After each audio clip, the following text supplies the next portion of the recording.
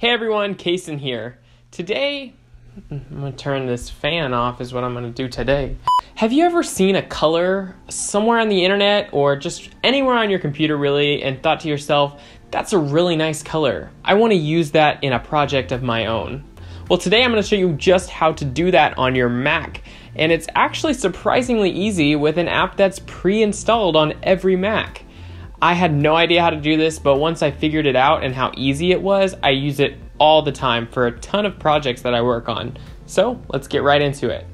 Here we are on my Mac. By the way, if you love this wallpaper as much as I do, it's actually a photo by Caleb George on Unsplash, one of my favorite websites for wallpapers. I'll leave the link down below if you'd like to download it for yourself. But while we're here, I love the colors in this wallpaper. And let's say I want to use one of these nice, beautiful blues for some text in a document I'm working on in Adobe Illustrator. I'm going to write some text here real quick. This is some text. By the way, this font is one of my favorite. It's called Satura Fat, and it's in the Typekit fonts from Adobe, so you can search it up there if you like it as well. It's one of my favorites. I think it looks so awesome. All right, let's say we want this to be an awesome blue like one of these here. How would we go about finding out the code for the colors in this image? Well, we're actually going to want to open an app that's already on our Macs. So if you go into the Launchpad, you can do that by doing a gesture on your touchpad, or you can also just click the little rocket ship down here. You'll find it in Other automatically. It's this digital color meter, but of course you can always just start typing like the word color and digital color meter will show up. So here it is. It's a simple little app. And you can see the cursor kind of follows me around on the screen as I go about looking at different colors and things. First thing we're going to want to do is go up here to View, Display Values. It's going to be automatically selected as decimal, but so that we can easily copy and paste those codes, I recommend we change it to hexadecimal. That will give you a hex code for each of these colors. So let's pick a color that we like. I really like how these colors look over here. They're kind of like a tealish blue. And let's see, one that we just particularly like. I really like these lighter ones, like maybe like right here. So you can see on the digital color meter over here where our color is selected, and we can see the display values on there. Now let's make this window active. That's very important that the window is active.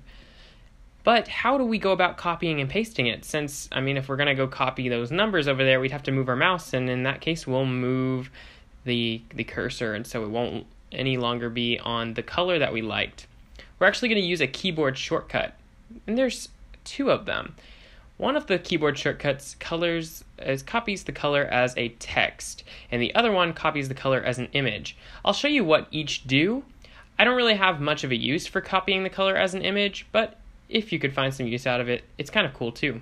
We're going to show you the text first because that's what we're going to use most often. So the keyboard shortcut for that is Shift-Command-C. All right, so let's go back down to that color that we liked. It was about right here. I really like this one. I think it'd look cool with that font that I have. So we're going to do Shift, Command, and C. Now, the hexadecimal code for that color is copied to my clipboard. So I'm going to open up Adobe Illustrator again, and we'll go over here to Appearance. First, we're going to select the text. We'll click the Fill button, and it will be automatically on the swatches right here, but if you click on the color mixer, at least for Adobe Illustrator, you'll be able to enter in the hexadecimal. So I'm going to select all of that and do Command V to paste. Now it will automatically put a hashtag little signature there. We don't need that since there's already going to be one here in Adobe Illustrator, so you can just delete that and then press enter. And we'll deselect the text, and as you can see, we've made that color the color of our text, which is pretty awesome, and you can paste that into anything. Now, as a little bonus tip, I'll show you what it looks like when you do select the copy as an image. Let's find another cool color. This one's nice as well. And the keyboard shortcut for copying the color as an image is Option Command C. So let's open up something I can paste into, like text edit. That's a pretty simple application. I'll move it over here. And Command V to paste. As you can see, we've got a square that's just that color.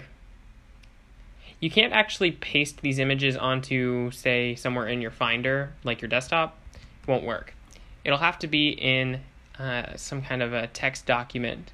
But you can use it to do some simple design work, like, I don't know, like pixel art or something like that. Let's pick a different color and we can add to this. So let's pick the sand. That's Option Command C. As you can see, you can kind of use it to work on like a grid of icons. It's really cool. I don't have much of a use for it, but if you have a use for it, there you go. That's how you go about doing it. And that's it. That's how you copy a color from anywhere on the internet or anywhere on your computer or in any of your photos or anything like that to use in your own designs. It's super simple and easy and fast, and like I said, comes right with your computer. Thank you so much for watching, and remember to be creative.